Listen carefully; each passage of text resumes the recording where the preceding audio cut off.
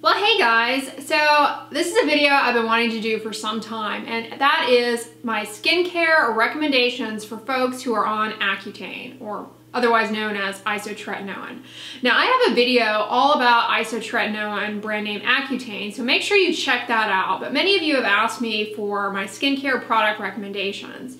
If you're not familiar with this medication, it is approved for and used to treat acne. It may be prescribed for some other things, but major side effects of this medication involve your skin being incredibly dry. So the products that I'm going to recommend to you guys in today's video are really excellent for the situation that you're going to be going through with dryness of the skin and mucous membranes. With starting Accutane, your skin's going to get really dry because Accutane shrinks the sebaceous oil gland and reduces sebum production. Sebum is that oil that makes our skin feel greasy and contributes to acne. But it also lubricates the surface of our skin, and a lot of other mucous membrane surfaces have sebaceous glands or a variant of sebaceous glands that keep those areas hydrated and functional, and they too are going to be affected by this medication, and you're going to experience dryness, for example, in your eyes. Now, because your skin is going to make less oil, you really have to break up with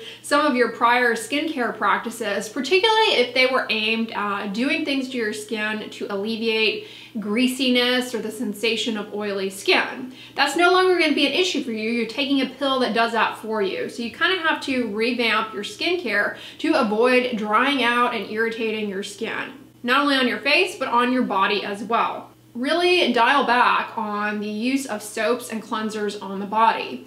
There is not going to be that need anymore to degrease your skin. A lot of people with oily skin, particularly who have acne on the chest and back, they are used to lathering those areas up, but there's really not a need to do that anymore. It's going to dry them out too much. And you may have been using a harsher soap prior to starting this medication. So my recommendation for body cleansing is to really be strategic with your body washing. Really just direct a small amount of lather to areas of the body that are visibly soiled. So if you work outdoors, this will be more relevant to you. Or to areas of the body where you have skin-on-skin contact, under your armpits, under the breasts in women, in the abdominal folds, and between the thighs. These are areas that are prone to bacterial colonization and need a little bit more attention when it comes to hygiene. But otherwise, there's no need to use soap on your legs, your torso, your arms. This really can dry out your skin even more than the Accutane, and that can lead to a lot of dryness and irritation and cause rashes. The soap that I recommend for the body is actually a non-soap, and it's a bar form. I recommend the CeraVe Hydrating Bar Soap, or I recommend the Vanicream Cleansing Bar. Both of these are excellent choices for people who need some body cleansing while on Accutane. They're very gentle and they're great for these particular areas. And the reason that I like that they're a bar soap is that people tend to use less soap when they use a bar. They tend to be heavy-handed with pouring out body washes, and that can lead to over soaping the skin and just drying out your skin more. So that's what I recommend for body washing. The number of times a day you bathe also you should consider reducing. If you're somebody who showers in the morning and then again at night, you may want to reduce that to just once a day. Make sure you limit your showers to no more than 10 minutes and use lukewarm water rather than hot or extremely cold water. Extremes of temperature can aggravate the skin barrier, and that's definitely not something that you want when you're going through Accutane. So keep the showers really short. When it comes to cleansing your face, the same holds true. You really want to minimize the number of times that you wash your face a day, really just once a day in the evening, to remove pollutants, dirt, makeup that have settled on your skin throughout the day. Stay away from cleansers that are marketed for oily skin. They tend to have surfactants in them that are degreasing, and that's the last thing that you want in this stage. I recommend a gentle non-soap cleanser. One that I love is the Neutrogena Hydro Boost Gentle Cleansing Lotion for sensitive skin. This is free of added fragrance. And if I haven't already said it, which I don't think I have, Make sure your skincare products are free of fragrance. Read the ingredients. It's very important because when your skin is going through Accutane, it's a lot more susceptible to developing allergies and irritation to things, and fragrance is a very common allergen and irritant. So make sure you avoid that. This is really nice if you're going through Accutane because it's got Poloxamer 188 in it. This is a compound that actually can kind of cushion the skin cells. It's very gentle and will just help in removing the dirt and makeup from throughout the day, but not overly strip out your skin barrier. So I love that. Another one that I strongly recommend is CeraVe Hydrating Creamy Cleanser. Very gentle, non-soap cleanser. Wonderful. And then a third one that I love, it's a little on the it's more on the expensive side, is the Avène Extremely Gentle Cleansing Lotion. The reason that I like this is not only is it a non-soap cleanser, but it has an ingredient in it that acts as has antifungal and anti-inflammatory properties. And that can be helpful just in overall soothing the skin and reducing redness and irritation. So that is also a great one. For those of you in the UK, I recommend the Waitrose Pure Face Wash Natural Care. This is a very gentle cleanser. A viewer sent this to me, by the way. Thank you so much. But for those of you in the UK, this is a really good choice. For those of you throughout Europe, though, who maybe this isn't available to you, I'm not sure if it is outside of the UK, but I recommend the DM Balliamed Sensitive Gel Cleanser. That is a wonderful one to use if you are going through isotretinoin. Speaking of washing your face, I mentioned that a part of that is removing makeup. This is a time to seriously consider breaking up with makeup. It can help because makeup, while nice in that it provides some camouflage for the dryness, redness, peeling, and whatnot, and the acne, it can be very drying and irritating, and your skin's going to be very sensitive during this time period. So if you do use makeup, stick to mineral-based makeups. They tend to be less irritating than non-mineral makeups. I've always recommended the brand Dermablend. They make fantastic foundations, very acne-friendly. But given the current situation, with us having to distance from one another, now is the time to ditch your makeup, you guys. Nobody who's watching, and this is a good time to kick the makeup. It will save you money and help your skin. If you're going through Accutane, it can definitely help the journey out. A really important part of going through Accutane is greasing up. Remember, the medication has taken this away from you, which is a good thing for your acne, but your skin barrier actually still needs that oil. So you're gonna have to replenish it with a greasy moisturizing cream. In your past non-Accutane life, you may have chosen moisturizers that were oil-free or lotions, really lightweight and felt more comfortable on your previously greasy skin. These are no longer going to be useful to you. You want to choose a cream. Vanity Cream brand you can't go wrong with. They are free of added fragrance. If you live in Canada, the company is called Cliniderm, but it's the same thing. So really a good one. And then for those of you guys outside of the US, in Europe, throughout Europe, QV cream is another one that I strongly recommend. And then thirdly, CeraVe moisturizing cream in the tub. These are all phenomenal for people going through Accutane, not only for your face, but for your body. I call these the heroes in blue.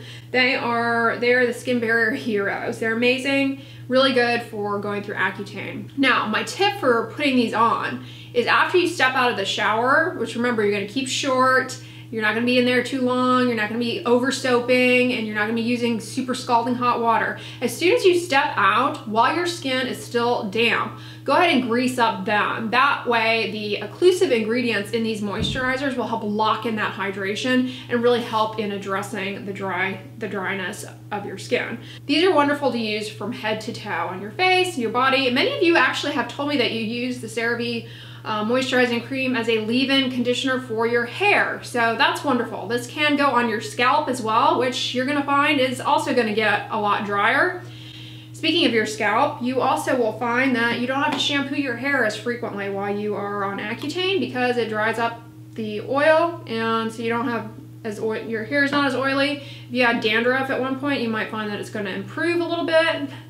As a result of sebostasis, or reduction in that oil production.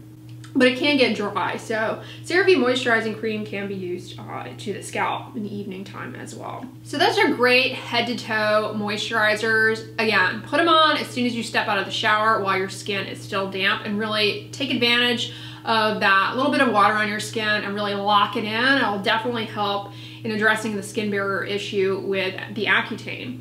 However, might not be enough. So you may want to gravitate towards something that is more of a balm consistency. And by balm consistency, I mean even greasier than these moisturizing creams, more of an ointment. And this can be used on the face to really dry areas, or on the body as well. Like if you have a lot of acne on your chest and back that's really getting dried out and peeling and just uncomfortable, these are wonderful to use. They are very greasy. One that I love is the Theraplex Barrier Balm. This is petrolatum based, and that's really the best, one of the best ingredients for you guys to consider using in this journey, because petrolatum really seals in transepidermal water loss and addresses that skin barrier issue. It's not the devil. I have videos talking all about it. So Theraplex is a great one, as is plain old Vaseline 100% petroleum jelly. Their original jelly, I think it's called. You have to be careful with Vaseline because they make a ton of products, and some of their products have added fragrance or added flavorants, particularly their lip products, and that can aggravate your skin. So just stick to 100% plain petrolatum. Another great petrolatum based ointment that I love, it should come as no surprise to you guys, is the CeraVe Healing Ointment. You definitely can put this all over your face if you got really dry, aggravated patches. You may just want to put it in certain spot areas. I love this because, you know, it's petrolatum based, so a great occlusive for sealing and transepidermal water loss, but it also has ceramides in it. Now these are components of our skin barrier that become deficient with dry skin conditions and with age, and applying them exogenously in a moisturizer or ointment like this can actually help your skin barrier start to make more of its own ceramides. So it's really a good thing to consider. The CeraVe moisturizing cream that I mentioned earlier has that as well. So yeah, that's really good. Aquaphor is wonderful. It's a petrolatum based ointment similar to these. It does have lanolin in it, L-A-N-O-L-I-N, and that's an ingredient that some people can be allergic to. So I tend to not choose that, and I find personally it just irritates my skin, so I don't use that one. But it is a frequent recommendation, and you know, not a bad choice for what I'm talking about here, for addressing those really dry, peely patches. And for those of you outside of the US, in terms of an ointment, I'm going to recommend to you Cetraben, C-E-T-R-A-B-E-N ointment. Also a wonderful choice. Or QV makes an ointment as well. I'll list that down below for those of you guys outside of the US. But speaking of areas that need ointments or balms like these that are based in petrolatum, is going to be your lips. So all of these that I've just mentioned are wonderful for your lips. That is so important when you're going through Accutane. Your lips are really going to become dry and peeling, and actually just putting on lip balm 1 or 2 times a day is not enough. You want to put on a petrolatum based ointment multiple times a day, because your lips are going to go through a lot of peeling and irritation. Avoid putting on anything on your lips that has flavorant in it, labeled as flavorant, or essential oils, fragrance. This is common in a lot of popular lip balms and lip products, and actually can be very irritating. I recommend actually just sticking to plain 100% Vaseline petroleum jelly, or some of these other ointments that I've mentioned here will also work well. Unfortunately, a challenge with these is that they're all in large packaging, and that's not so conducive to when you're on the go. And given our current situation, you want to reduce the number of times that you're touching your face. So, you know, you may want to go to good old Aquaphor because they have a stick form of Aquaphor, and some of these others, they don't. And a stick is nice because you're not physically touching your face. That's really important for hand hygiene purposes, especially in the current climate. So I'll list that one down below for you guys as well, but that's a really good one for the lips. All right, I'm gonna move into sunscreen. Sunscreen is super important while you're going through Accutane. Just think of your skin at this period of your life while you're on this medication as very vulnerable. The medication ultimately is going to make your skin stronger. It's going to help the acne. That's the goal. But while it's working and while you're on it, your skin is vulnerable. It's almost like when you're building a house and they've laid down the foundation, some of the framework, you know, you kind of have to enter with caution depending on what stage the house is being built in. Ultimately, it's going to be a wonderful structure. And so I recommend piggybacking off the lip chit chat, carrying with you and using frequently an SPF lip balm. The best one for you guys, honestly, is the Vanity Cream Lip Protectant Sunscreen. For those of you guys outside of the US, I recommend the lip balm by Sunsense with sunscreen in it. I'll list that down below as well. But this is phenomenal. It's zinc based, so very low risk of irritation, very moisturizing, and it will help hydrate the lips but also protect them from the sun. As far as sunscreen, this is important, you guys, to really make sure that you're wearing sunscreen and reapplying it throughout the day. Even during this time period when we're stuck indoors, sun comes through the windows, it can aggravate your acne, believe it or not. And also, to a certain extent, although we don't know fully, some of the light that is emitted onto our skin can also aggravate certain skin conditions, including hyperpigmentation. So I recommend protecting your skin with a broad spectrum sunscreen that is a mineral sunscreen and ideally is tinted. The nice thing about tinted mineral sunscreens is that they really do a good job protecting you against visible light that can contribute to hyperpigmentation, which is important as your acne is healing. You don't want it to heal with a dark mark. One that I always recommend to people in general, I mean, it's great for sensitive skin and it's great for going through Accutane, is Elta MD's UV Physical Broad Spectrum SPF 41 Lightly Tinted. This is moisturizing, but it dries with a nice matte finish, so it doesn't look greasy on the skin. But it's a nice balance between not drying greasy, but also being moisturizing, which you really need when you're going through Accutane. So I love this one. And then a more affordable alternative is the CeraVe Hydrating Sunscreen SPF 30 Sheer Tint. Actually, this isn't that cheap. I love the way that this feels on the skin. It's super moisturizing, but it's not greasy. However, the tint on this does not work well for a lot of people. It's a little, for me, it's orangey. It looks like I used the wrong sunless tanner or something. It's too orangey for my skin. I reviewed it for you guys in depth, so if you want to see what it looks like on the skin and check out if it might be right for you, I'll list the video down below. This is a wonderful option, really good option if you have acne and you're going through Accutane. It's not drying, but it gives you nice protection, and it also protects against those pro-pigmenting wavelengths of visible light. It just looks odd.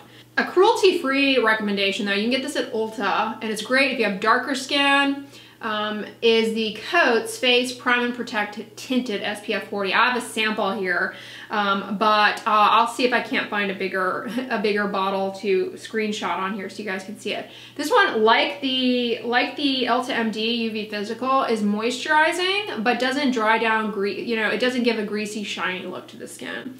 Another one that's also great is Clear, C-L-E-U-R-E. This too is cruelty-free, SPF 40 Tinted Sunscreen. This likewise moisturizing but not greasy. MD Solar Science also makes a mineral sunscreen that I've reviewed for you guys in the past that has iron oxides in it, but it actually doesn't have a tint to it. A lot of people don't want a tint. They're just fine with the sunscreen as is. So that one is another good one to choose because it's not really tinted, but you still get that good protection against visible light. A really cost-effective sunscreen though for your face is gonna be the Coppertone Pure and Simple SPF 50. This one's great. It's zinc oxide only, very sensitive skin friendly. It's moisturizing, it is a little shiny.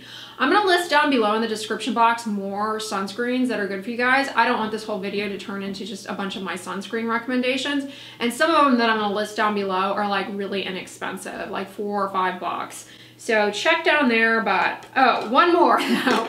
For those of you guys outside of the US, a tinted sunscreen that is really good is the Bioderma Photoderm AR SPF 50. Now this isn't a mineral sunscreen, it's a chemical sunscreen, but it does a really good job protecting against UVA, those rays that penetrate deeply and damage healing acne, and also has tint to it, so it will protect you against those pro-pigmenting wavelengths of visible light. So I recommend this for those of you guys outside of the US. I've talked about moisturizing your face, your body, greasing up your lips a ton. Let's not forget our hands though. They are going to become very dry as well, especially in the current situation where we're really putting a lot of emphasis on hand hygiene, which is really important for reducing the transmission of infectious diseases.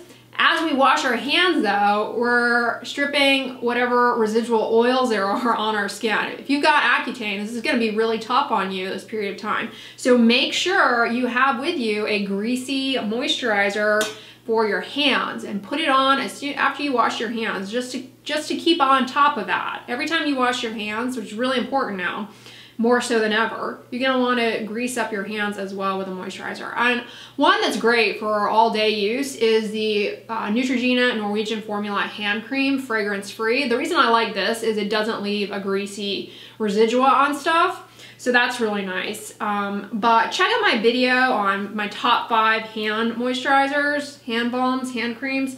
I'll list that down below as well. The recommendations in there also are good choices. Now, the other thing that's going to get really dry is your eyes.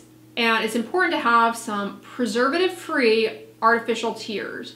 The reason I emphasize preservative-free, even though in all my videos I'm like, preservatives are great, preservatives are great.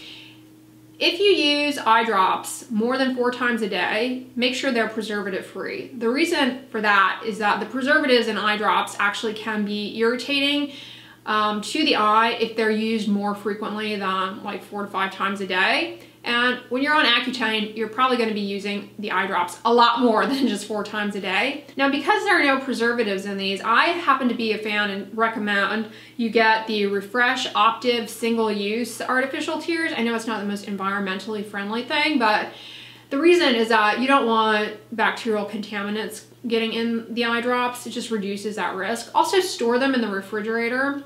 Another brand though of preservative-free eye drops is Sustain. I also recommend those as well. But the recommendation to choose preservative-free artificial tears goes for anyone, even those of you who aren't on Accutane, who happen to be watching this, thanks. If you use artificial tears a lot, say you have some other dry eye condition, if you're using them more than 4 times a day, you want to make sure you get the preservative-free one for the reasons that I mentioned. Not only are your lips going to get dry, your eyes going to get dry, but your genital mucosa is also going to get dry. And this can actually be very uncomfortable, and it's something people don't bring up to their doctor. They just, are embarrassed about it. But if you're a woman, you might experience some vaginal dryness, and male or female, you might also experience some dryness around the anus. And this can be very uncomfortable just in terms of day-to-day walking. When you go to the bathroom and wipe and whatnot, you might find that's uncomfortable. So I recommend getting yourself a personal lubricant in case you experience this and it leads to discomfort for you. Personally, I have the Sex Gel. I like this, and I've recommended in other videos before. Now, this is called the Sex Gel, and because of that, I'm going to take this opportunity to remind you that if you're a woman, you cannot get pregnant while you are on this medication. It causes severe birth defects, and you cannot get pregnant. You probably already know that at this point. If you're going to be beginning Accutane, you've probably been counseled on that. But I do want to emphasize that if you're a woman, you cannot get pregnant while you are on this medication, and for 1 month after stopping, you cannot get pregnant.